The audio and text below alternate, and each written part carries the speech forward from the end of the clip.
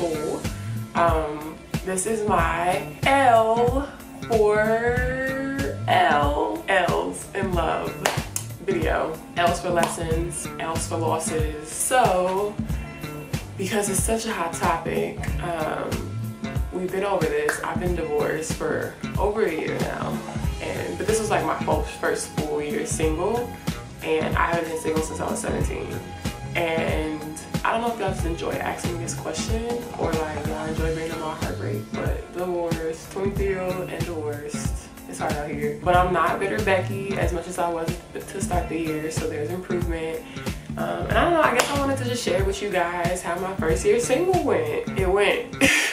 But I learned mad shit about myself and just like why my marriage didn't work out and why I made the decisions I made and why I make the decisions I make in terms of choosing partners and choosing who I want to deal with. And you know, I'm a little bit of a howlins here.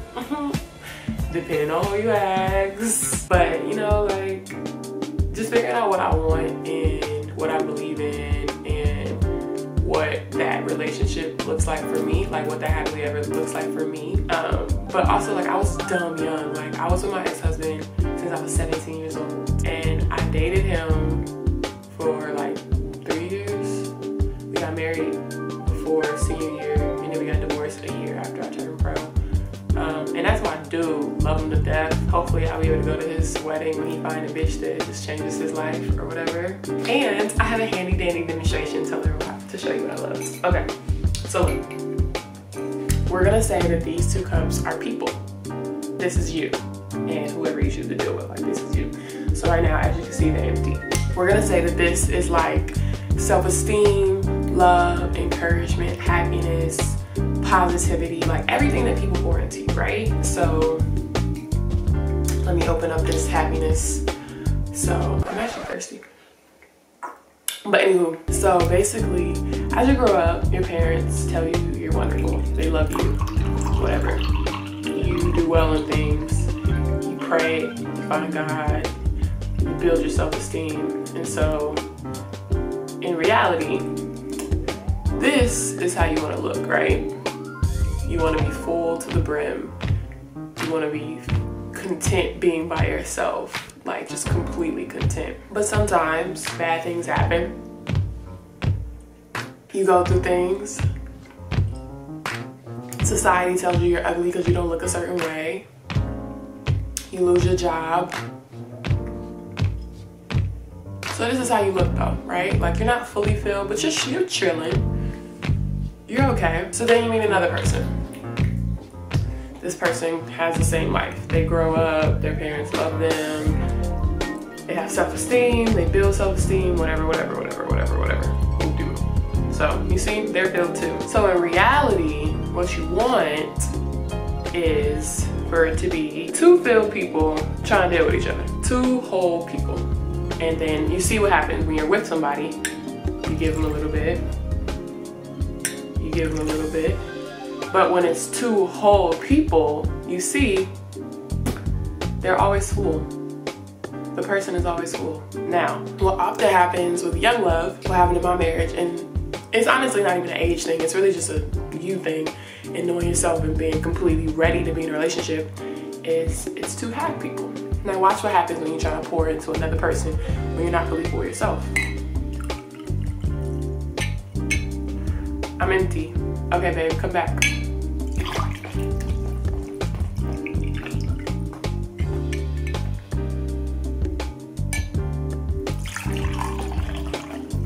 It don't work.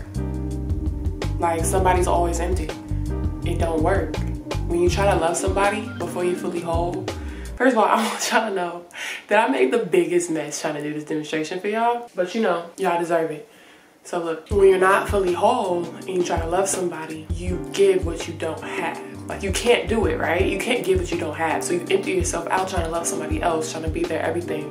Like, the goal isn't to find someone that completes you. That's not it. That shit's a myth. That shit's terrible. That's called codependency. The goal is to find somebody that makes you better, that makes you into your full self, that helps you reach that pinnacle of being the best version of yourself, while also simultaneously growing with you. That's the goal. Because if we're both full, I can give you as much as I have because I have it to give. And I know that you're gonna replenish me in turn. But if I don't love myself, how can I teach you how to love me? If I'm not comfortable in my own skin, how can I be comfortable with you? I realized a lot of my relationship was me loving a title. I love being a wife. I love being a wife. Like, I loved it. I'm a caregiver. Like, that's how I love. I take care of people, so I love taking care. But in reality, like, a lot of it was us hiding from our insecurities and our flaws by diving deeper into each other. And I learned a lot about myself just being single this year, seeing how I deal with people. Like, I have terrible taste. Like, let me not say that, because the people I dealt with, the people I deal with, they're amazing people, but I'm drawn to people that need me. I'm drawn to people that I can take care of, and it becomes a one-sided relationship. Or I'm drawn to people that don't need me at all.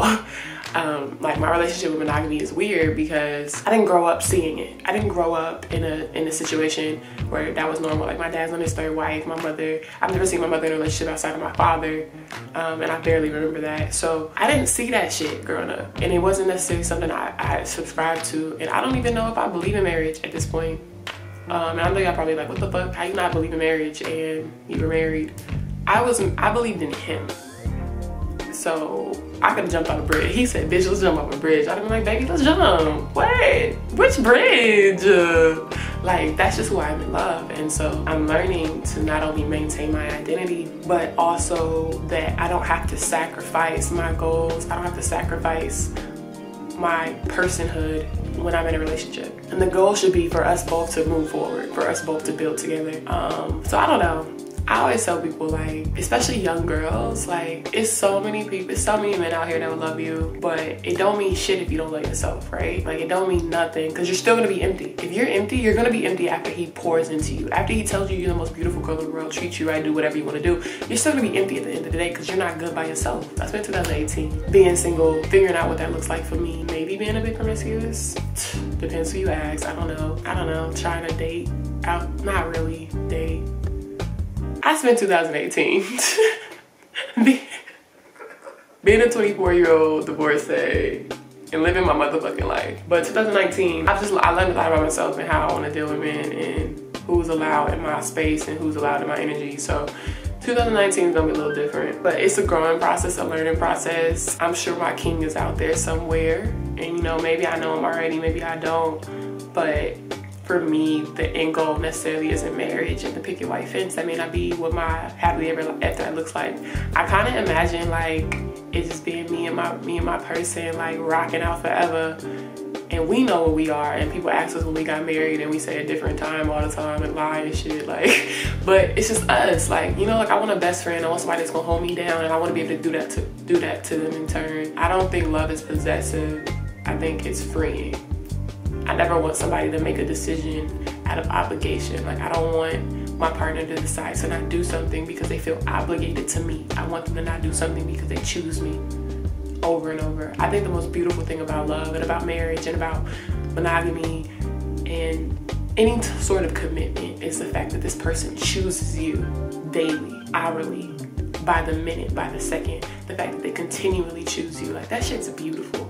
And I'm sure I'll find that shit, you know, or I won't, and I'm content with just rocking out with me and my two dogs, because y'all know I'm a crazy dog lady, and my doggies love me the fuck, and I love them, and I love myself, and that's all that matters. So yeah, L's, bitch, but you know, L's is lessons in love. So yeah, stay prayed up, love yourself first,